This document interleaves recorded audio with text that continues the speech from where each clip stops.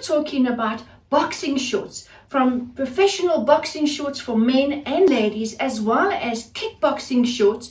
And for those that are sewn professional boxing shorts, whether it's for themselves or for clients, this video will guide you on how to take measurements, how to divide the measurements with adding in the ease, and then to go over to the pattern to see what size your customer will be, as well as to make any adjustment to lengths of the pattern to give your client that more custom, individual, better fitting garment as they order it from you. If you're going to make custom fit shorts for a customer that is a boxer or do kickboxing, you'd have to take their personal measurements, because you're not quite sure if they're going to fit into a medium or a large or a small, or what sort of size they're going to be, or there could be an in-between size. And also, you want your customer to feel that you are giving them the extra time and attention by taking all their measurements to make sure that they're also getting the length and the actual proportions of the shorts accurately, in their length, sense of if they're short or they're tall in height. So my name is Tania Sutherland, and I am a fashion entrepreneur as well as a fashion entrepreneur business coach. So if you like this kind of content with anything to do with fashion business ideas, and also how to change habits, build better mindset, and creating that strategy from it being the best version of who you are to live the best life as an entrepreneur, to just kick ass doing absolutely what you love, and of course seeing your bank balance grow. If you like this kind of content, then please don't forget to share and subscribe to stay in the loop of my weekly videos. I also have many sewing along tutorials for the actual boxing shorts, as well as an entire collection of the shorts. I will leave the links down below. Go and check them out. You definitely can create your own collection and turn this into a sustainable business. And my son, this is Gerard, who I'm going to be using as my model. I'm going to make him a pair of boxing shorts. So I'm going to take his measurements, and also to get his length, of what length he wants on his shorts. So basically you take your tape measure, and now with the boxing shorts as well as the Mai Tai shorts, it normally sits in the waist. Are you happy to have it in the waist? Perfect. Okay. All right, so he's to leave his t-shirt on. I'm not going to ask him to lift it off or anything, because remember that for boxers they are going to be wearing also that crutch protector as well. So you need extra space for that crutch protector. I'll leave some pictures on the video to show you the different types that you get. You get some that are quite bulky and thick, and others that are much more thinner. So you need to always ask your customer, your clients, what kind of crutch guard they're going to be wearing as well. Okay. Okay. So normally it sort of sits either on the belly button or just below the belly button, according to the regulations for the boxing, of where it can be under the belt when they're actually fighting. So I've measured his waist. Make a note of that. You need to look at your customer and see where is the biggest area of their body. Is it their waistline, or is it the actual tummy area, or is it the hips? Because remember, the shorts are elastic and it needs to pull up over the body. So we need to look at where's the biggest area. And normally your measurements will determine that if you can't visually see it. So I'm going to just measure around his hip area.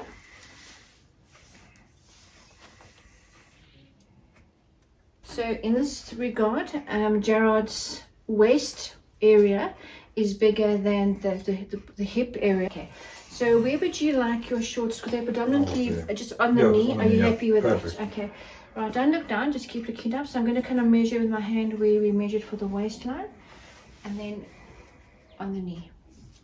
Measure the width of his thighs, because Gerard has got very masculine thigh legs.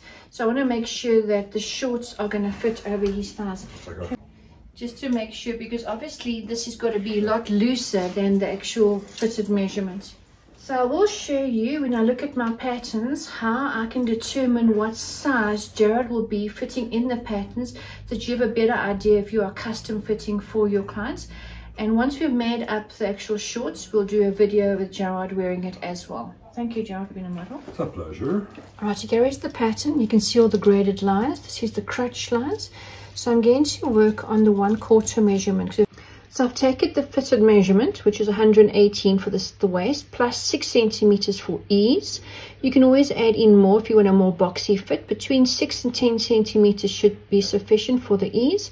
So I've added on 6 centimeters in this case, so it comes to 124 centimeters. Divided by 4 gives me 31 centimeters. So that is the quarter measurement that I would use along the waistline.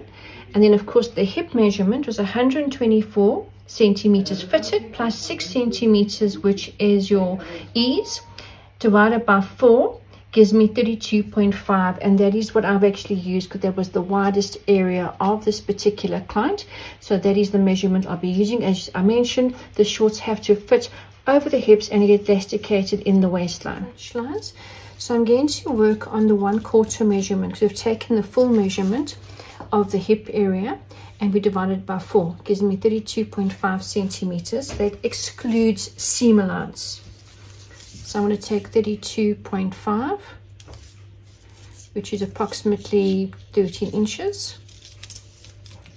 I'm going to put the tape measure on the inside where the seam allowance should be, not on the edge of the pattern where the seam allowance would be, which is approximately there, which is a 1/2 inch or 1.5 centimeters. I place the tape measure there, I lay it across, and where it is at this point here, I need to still add 1.5 centimeter seam allowance. So you can decide to either cut the size 12/14 or go one size up.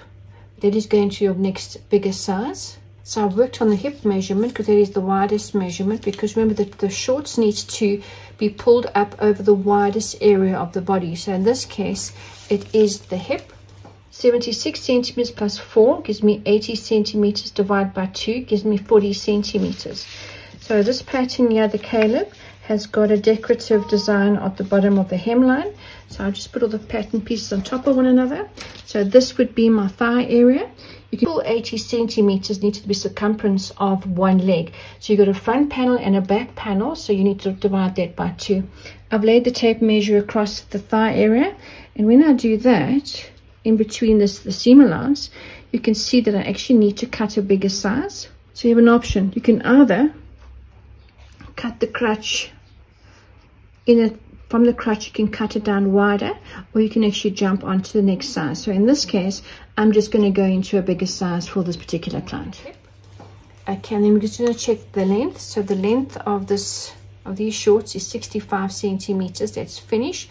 So I still need to add on my 2.5 centimeter hem allowance. So I'm going to look at my size 16 to 18. I lay my tape measure on that line, carrying it down to 65, 8.5 centimeters to this hemline of the pattern, and that includes my hem allowance. The graph, you can always put your measurement chart of what you actually need on your site, on your shop, so people can actually measure themselves and they can send it to you, so you've got an understanding of what size they need to be, so you can actually determine what size pattern that you would actually cut their garment for them, and of course the length of the shorts depending on if they are very tall or whether they are short in height.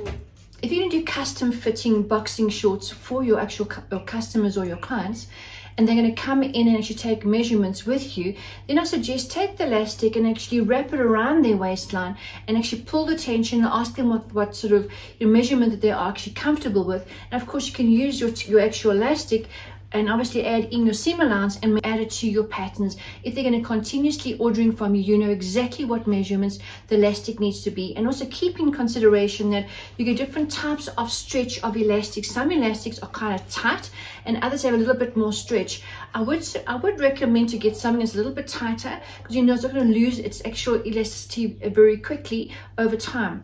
If you are doing online, I would suggest that you ask your client to check the measurements of their waist and their hip area or their tummy area to see which area is the largest area.